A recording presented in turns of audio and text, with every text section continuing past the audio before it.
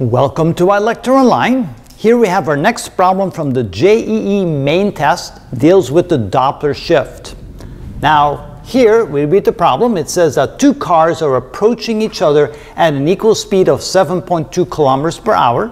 When they see each other, both blow horns having frequency of 676 hertz. The beat frequency heard by each driver will be, and we're looking for an integer number in hertz, and they tell us that the speed of sound is 340 meters per second.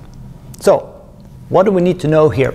Well, first of all, it helps to draw a quick diagram to see visually what's happening. We have two cars traveling towards each other. So we have car A and we have car B, and they're approaching each other with the same speed, and the velocity is equal to 7.2 kilometers per hour. Now, there's an easy conversion from kilometers per hour to meters per second by dividing by 3.6, something you should remember. If you don't remember, of course, you could do the quick conversion, but notice they picked a perfect number for that. 7.2 divided by 3.6 is 2, so this becomes 2 meters per second. Now we also need to know about the beat frequency. You hear beat frequency when you hear two frequencies that are close together.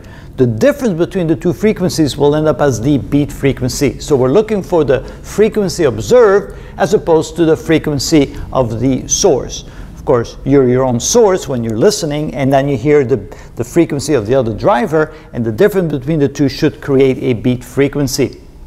All right, now we need to know the equation. The velocity observed, oh, not the velocity observed, it's the frequency observed. So let's get rid of that.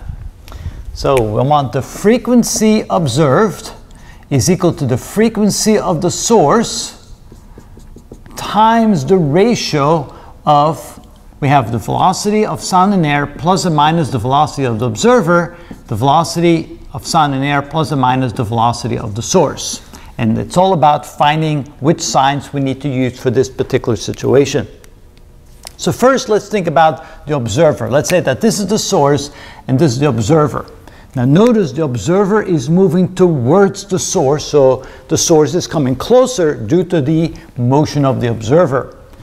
Now, when things are moving closer together, that causes us to hear a higher frequency. Just like when a car passes by, it sounds kind of like this. In other words, you hear a higher frequency when it approaches and a lower frequency as it moves away. So when you approach, you hear a higher frequency. So here in the numerator, we need a plus sign to make this bigger to hear a higher frequency. So that becomes a plus. Now about the denominator. The velocity of the source. Now the source is moving towards the observer. Again, that causes a higher frequency. Now since this is the denominator, to make the fraction bigger, we need a negative sign there to make the smaller. A smaller denominator makes a bigger fraction, higher frequency, so this becomes minus. That's how you decide whether or not you need a plus or minus, simply by looking at the situation and see how the observer velocity and the source velocity affect the observed frequency. Now we can put in some numbers. So frequency observed is equal to the frequency of the source, which is 676 times 340 plus 2 divided by 340 minus 2. So this becomes 676 times 342 divided by 338. And now, of course, you would like to grab your calculator, but you don't have a calculator. But luckily, again, they picked the numbers quite nicely. Take a look. 676 is exactly twice 338. So this becomes 1 and this becomes 2. So 2 times this, it gives you 684 hertz. That's the frequency observed. The source frequency is 676. So the beat frequency is going to be able to be calculated by taking 684 minus 676, which is 8. So as you're driving and your horn sounds at 676 hertz and what you hear from the other driver is 684, you will hear a beat frequency of the difference, which is 8 hertz. So the answer is 8 hertz for the beat frequency. And that is how it's done. What does that sound like? Wow, so 8 times per second. That's a pretty high beat frequency because by the time you hit about 16 hertz, it becomes like a continuous sound. So 8 hertz, you would hear very rapid oscillations.